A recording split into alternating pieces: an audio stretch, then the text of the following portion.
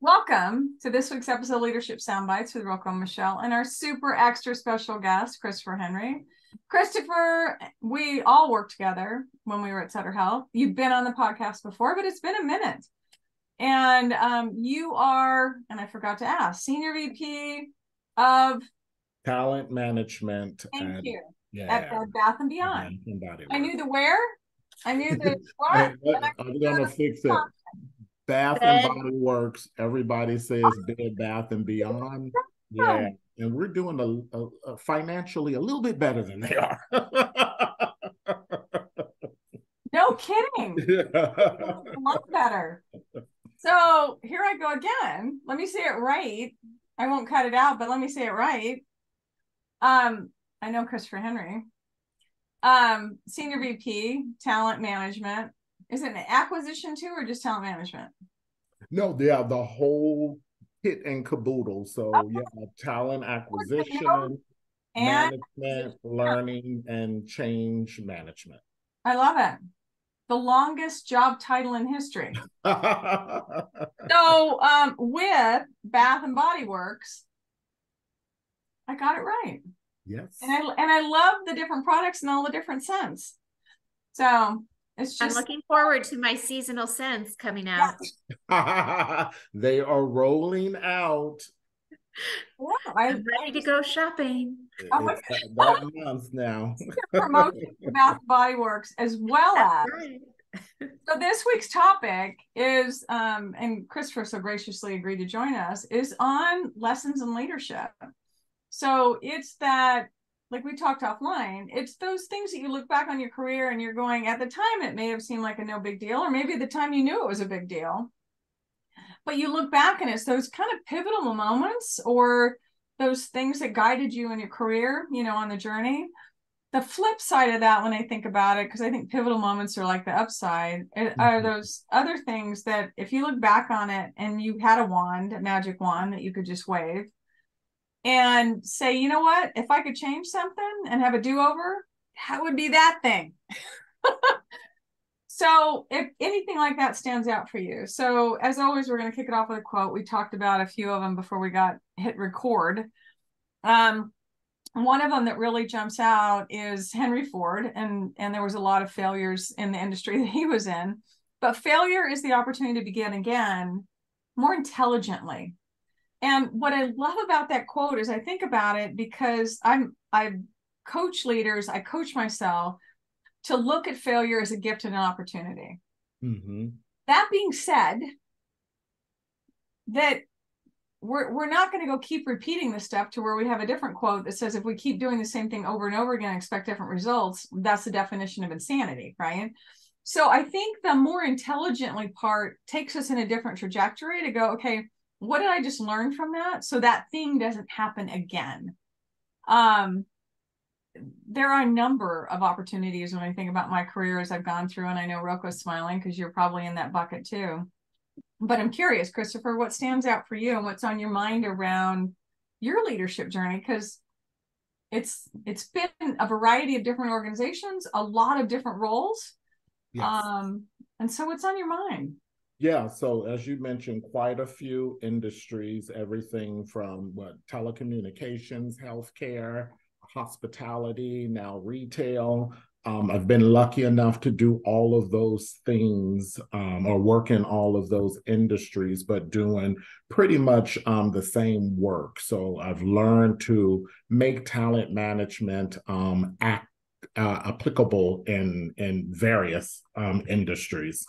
With that said, the failure being an opportunity to start again, better informed, more intelligently, etc., resonated with me because I think early in my career, I worked very hard not to make any mistakes and to be perfect. And as we know, no one is perfect. So, and, you know, I don't know if that is connected, if I probably, if I did some deep psychological analysis, it could be connected to those things, imposter syndrome and et cetera, et cetera. But looking back, I think I wish I would have allowed myself those failures, or to fail fast, take accountability, learn from it, and start again, because it's so much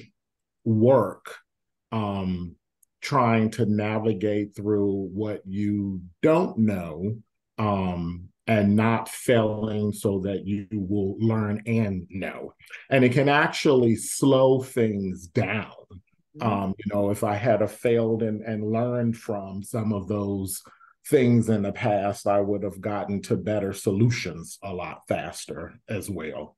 So yeah, that really resonated with me. Generally, I say that when I look back, there isn't really anything that I would do over, because that makes you, who you are. I might have accelerated some things. So to stay with what I normally say, I would have just accelerated those failures, because I failed nonetheless. I just dragged it out.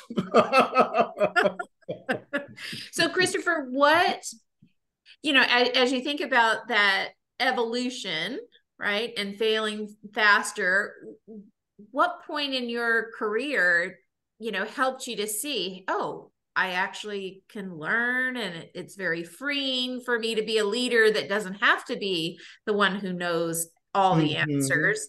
So was there a person that helped you, or was there a moment or a situation where you had this aha moment about that? Yeah, I believe it would be a stretch assignment that I had once, moving from what was a national role to a regional role. And generally we think, oh, well, the national role is a bigger role. But the regional role was actually a promotion. So it was a step up, and it sat me in operations. And so I was used to being in more administrative roles. And so that was where, one, you're new in operations. And that's where mistakes can be seen much more quickly. There isn't bureaucracy to cover it up. And so making those mistakes there, learning from those, and really getting a lot of support from operators, which I just did not expect.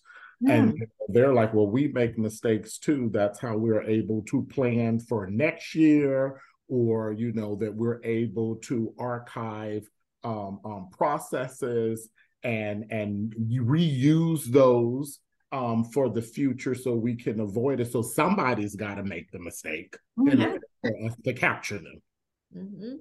Yeah, love that. Oh, can I ask one more question? Yes. She's looking at it because I'm ready, because I'm like, my brain's going. No, so because you're in talent acquisition, and I think about leadership traits, there's been lots of research on, what's the ideal leader, as far as the characteristics or the traits that they need to have. As you think about, your beginning of your career to where you are now, what are those key traits that you would say are for leaders? So I would say strategic agility. And that I generally have always had. And maybe, that's sort of why I'm drawn to change management as well. I really work well in concepts, or able to adjust. But again, going back to that failure piece, the other is being able to fail and take accountability for those, and learn. And so I think I was so busy trying not to go down that path or to make a mistake, I was actually inhibiting some of the learning that would take place. So, but that definitely is one. And I think once I was able to accept that, and learned from it, it actually accelerated my career. And believe it or not, I had moved from a senior manager role to that stretch assignment as a regional director. And the successes that I had towards the end of that 1 year, it was just 12 months, it quickly prepared me for a vice president role in another organization. And it set me up perfectly. So I think it was meant to be. And I was actually fighting against it and didn't even know it. Well, that's funny because we look back on the step that were pivotal moments in your career, right? And so you're going into ops. I have to wonder, because operations is a completely different world. When you step into that, how did it, I don't want to lead the witness, right? But what, I have to imagine that it had to have an impact on you when you came back out of ops into support services roles. Oh gosh. I mean, that's where my brain goes. It's like, so what happened around that? I mean, what did it do for you, and how were you different as a result?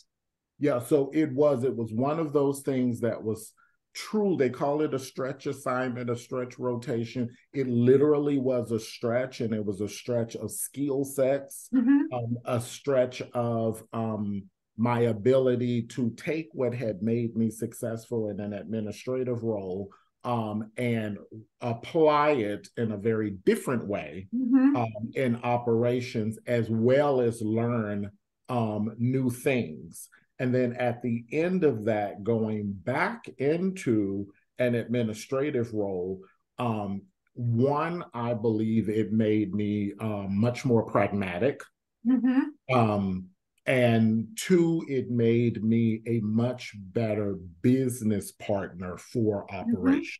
So they would then have, you know, not only them advocating for themselves, but me being able to say, oh, I was in that environment, and, you know, what we're coming up here with, that strategy is just good on paper. It doesn't play out that way in real life. Exactly.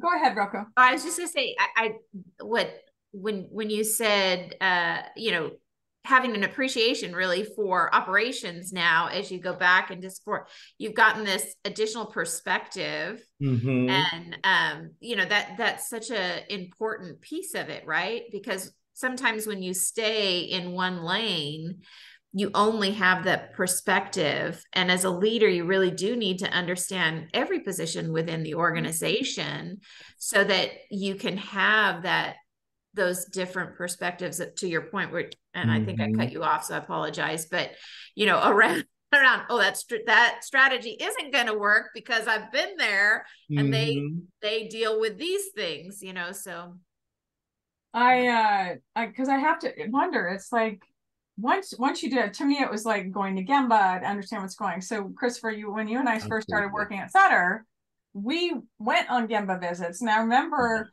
you were new in the role. You would announce to everyone that you were going to go start visiting, whatever. And I said, who's your coach? And you said, I don't have one. Do you want to be my coach? So we ended up going and observing. And I remember there was one, we traveled for a while. It was further south to go see someone who was doing physician development.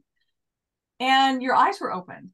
So I think it's that kind of thing, that you knew you wanted to go, but with what's your intention when you're going? What information are you gathering? And then what do you do with that information once you have it? And so for me, I look at that and connect it to that experience that you had when you were in ops, because my question is, how do you stay connected? Because you've had different industries.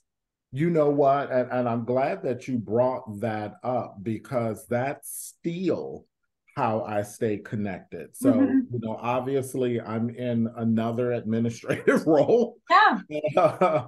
However, I have teams that support the business and are embedded in the business.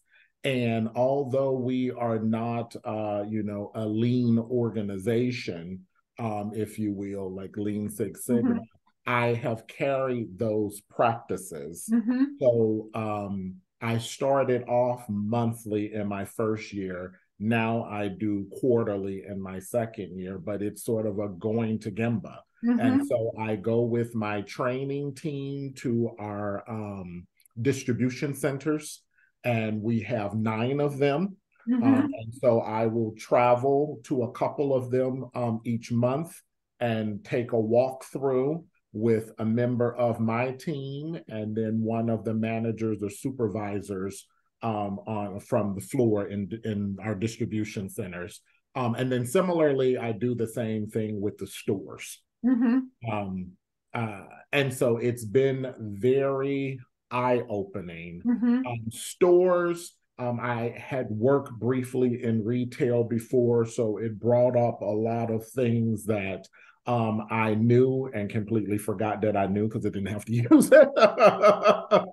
And some even newer things because they've evolved since then. And for our distribution centers, I've never worked in that environment before. So it was spectacular learning and seeing people that are working on conveyor belts and those that have robotics in some because it's a modern distribution center, and others that are still doing things by hand because they have not been modernized or remodeled yet.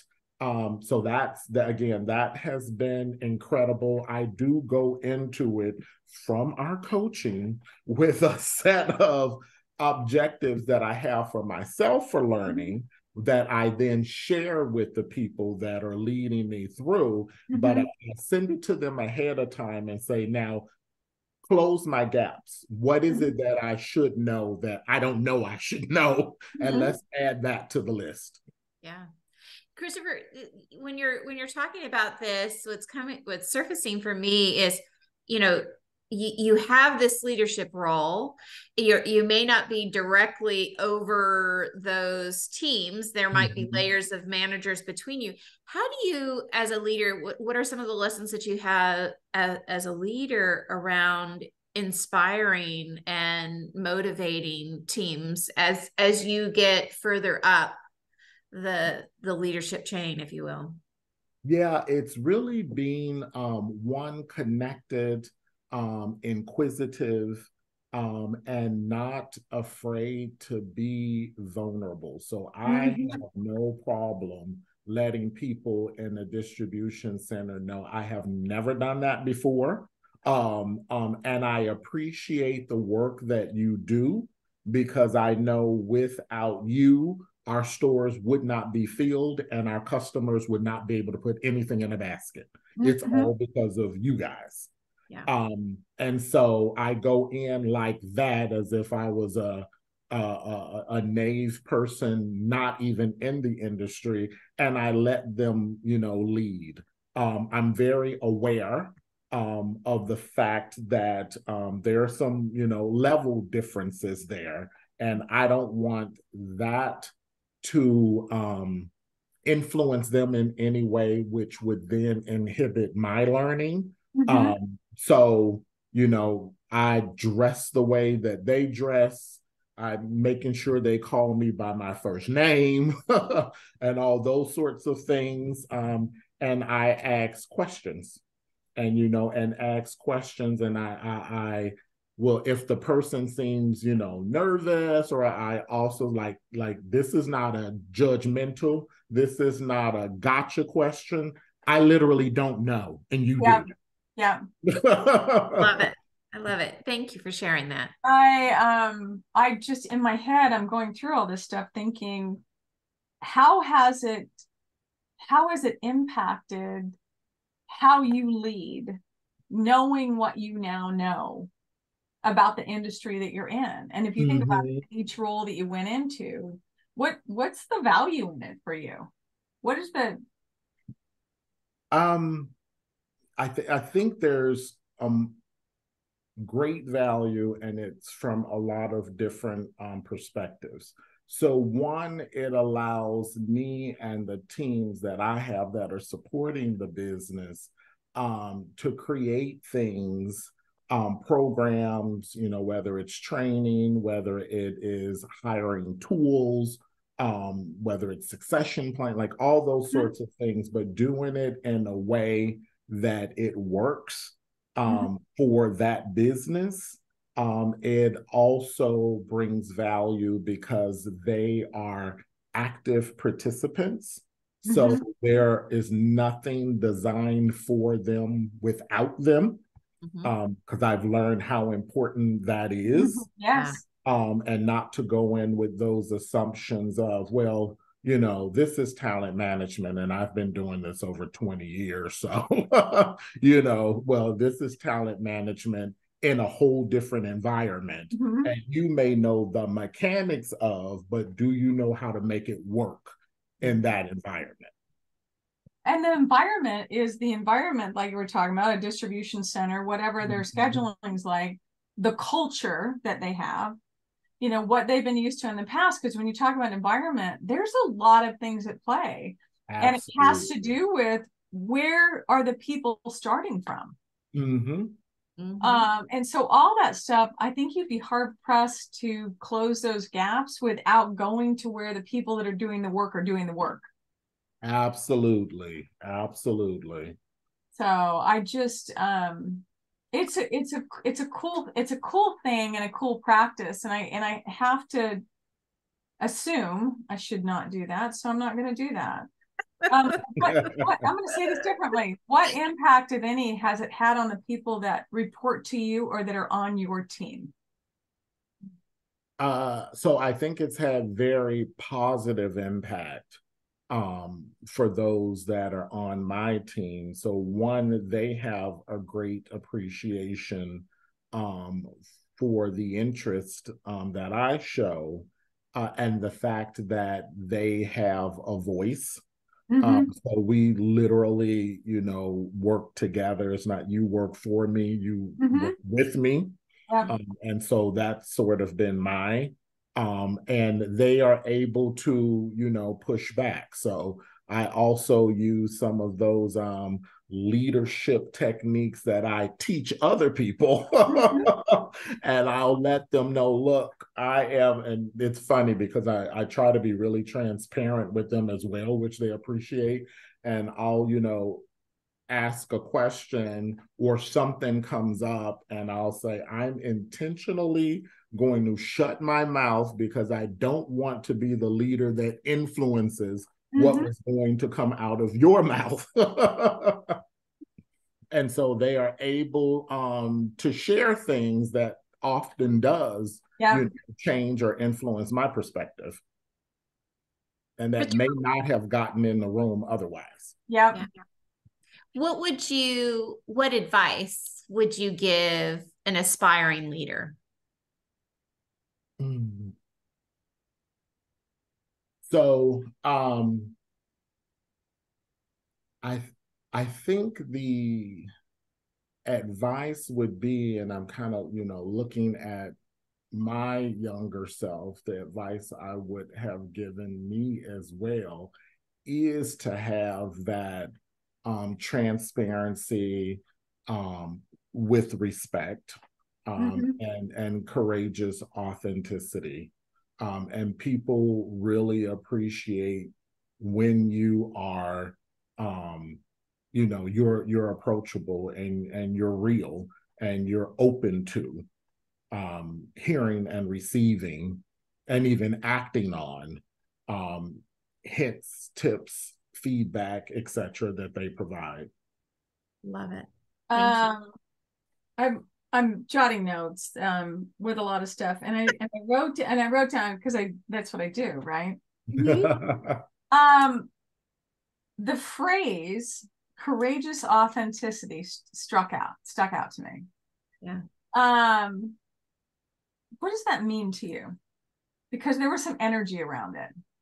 Yeah, for me, it is quite often because of the, I guess, perceptions, stereotypes, etc., that people have of what leadership is supposed to look like, particularly like in a Western or industrialized culture, which isn't always the most beneficial for a culture or an environment that you're working in. And so specifically what I mean about that is not being afraid to be vulnerable and not having all of the answers. If you had every answer, then an enterprise could be made up of just you, and they're not made that way. or you could rival the knowledge that Chat GPT has, right? You could be your own AI. Oh Lord. So I think that courageous authenticity, one, allows people to respect you and who you are, but it also allows them to see the value they bring and that you hold for them. Yeah. One more when you were talking that I thought about then is that you're at a place in your career that, for the most part, I'm going to air quote this, Christopher, it's easier to step in and be courageously authentic because of the position that you have in the organization. What would you say, or advice that you would give somebody, or coaching you would give someone who's maybe not a senior VP in an organization, but is stepping in to try and be courageously vulnerable or courageously authentic? And the terrain organization environment isn't something that they feel comfortable being in, which I think is where the underlying courageous part comes in. What would you say? I think, one, they've probably already kind of sat back and observed the organization, the culture, the dynamics, etc., and then try to figure out the safest ways to insert that courageous authenticity. And quite often that allows other people to do the same. But again, specifics for our listeners, viewers, etc. What was shared with me from a leader, and because I was hard-headed and didn't get it, later a coach shared the same thing with me, and I decided to accept it. I guess I need to hear it again. Yeah. But it's that creating the space in the room to do so, like, hey, this may not be the best answer or best solution, but this is the thinking off the top of my head. Or, let me just put something out there and, we can squash it or build on it. And if people are squashing it in a very positive way, inquire as to, why wouldn't this work? What might it look like done? Because we know there are some people that squash just to squash. So you want to get around those individuals. Professional squatters. Right. Squashers. Or that boomerang back to them, how might we do this differently? Because I need you to participate. But those are the sort of things that I think open the door for me, those types of statements, to be more courageous with what I brought through the door afterwards. Yeah, and it's almost like you're not married to it. Yeah. You're going to throw out a thought or a suggestion. The other thing that comes to mind for me, if depending on where you sit in the organization, the courageous authenticity doesn't have to be up. Right. If it's not safe. But to your point, I love to call out, as a leader, title or otherwise, we have the opportunity to create the space that you're talking about so that we can step in and be courageously authentic in the space that's in our span of control, sphere of influence, and potentially influence others around creating similar spaces to be courageously authentic. Because a lot of times it's not safe and can be career limiting depending on where the up is. Absolutely. Absolutely. Yeah. So yeah, that's what comes to mind for me. I so appreciate this time. I always appreciate time in the room with you. And Roko, you too. So here's my question that we're going to end with is what is one thing or two things that you want people listening to walk away with in this topic of lessons in leadership? What stands out for you? So number one for me is the learning agility. I have a friend that says that she is under constant construction, and I think we are all under construction. And so just kind of understanding and being one with that, and that sort of continuous learning. And there's tons of like research and assessments and blah blah blah blah on learning agility, because the landscape is constantly changing. Oh yeah. I love that one. I think about growth mindset, and like I'll tell people I'm going to be learning and growing and doing stuff. It's like I'm in an AI mastery class right now, right? Why? Why not? Why not? You just keep reinventing yourself. Well, and I think I have this curiosity to keep learning and growing, and then I can bring nuggets forward, whatever. But I tell people until I'm 6 feet under or I'm on an urn on someone's mantle. I mean, it's going to be a constant. Yeah. Thank you. Roko, what's on your mind? It's funny that he said agility, because that's what stood out to me. There were two words that stood out to me, was agility and transparency. Because I agree with you around agility. And I think it goes back to the quote that we said at the very beginning. You learn from your failures. And if you can learn to adapt as you learn from those failures, that allows you to be agile. Don't be so stuck in either beating yourself up about the failure or just being stuck on your way of thinking. But if you're able to learn from it, then it allows you to be agile. And then the other one around transparency is, when you're transparent about what you know or what you don't know, it allows you to connect with other people and build those relationships that will help you grow and expand your knowledge through those relationships. Because again, the collective mind is much greater than the single mind. So I loved that, the agility and transparency. The transparency part, when you said that, it's like when you are transparent, to your point, Christopher, when you're going and saying, I don't know, you're opening the door for people to step in and fill that gap with something they know. And you literally level the playing field. So it's not about titles. It's just about, what are we coming to the table with? And what do you know that I don't know that I can learn from, and vice versa. I literally had the visual of, remember the dancing man?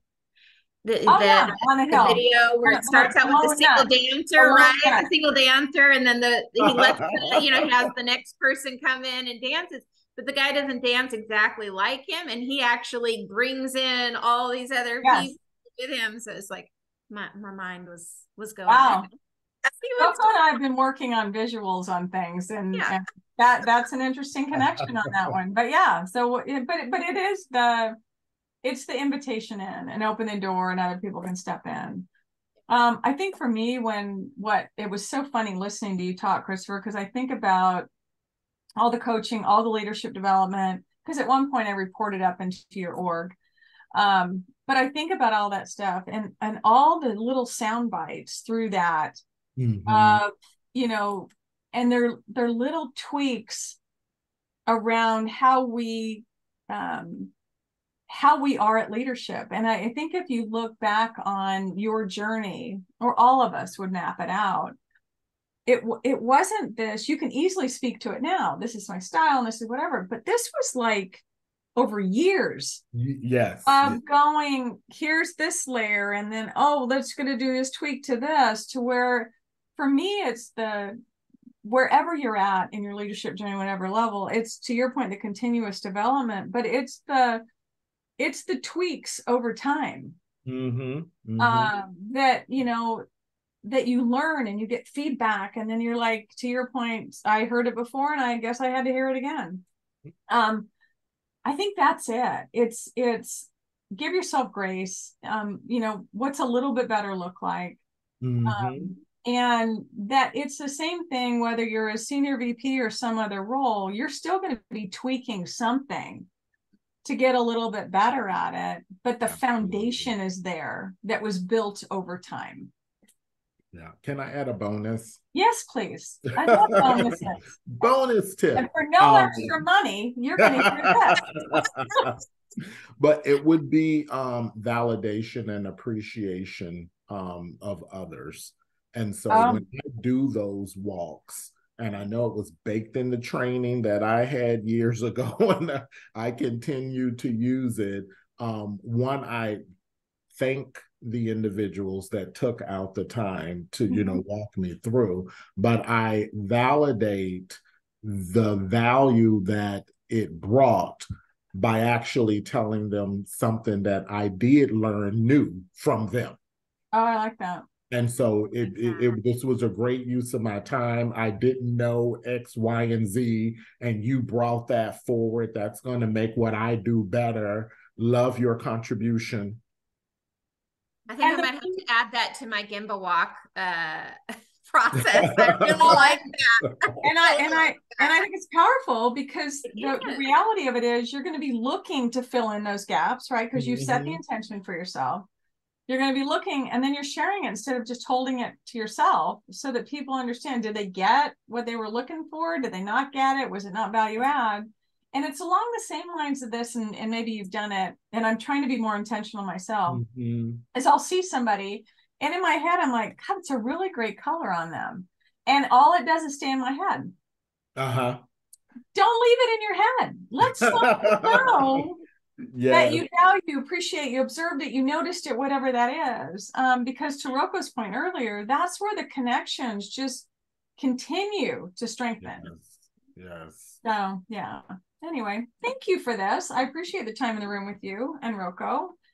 This has been thank you. This has been Leadership Soundbites with Roko and Michelle and our very special guest, Christopher Henry. Until next time, please like, share, subscribe, and we'll talk to you later. Bye.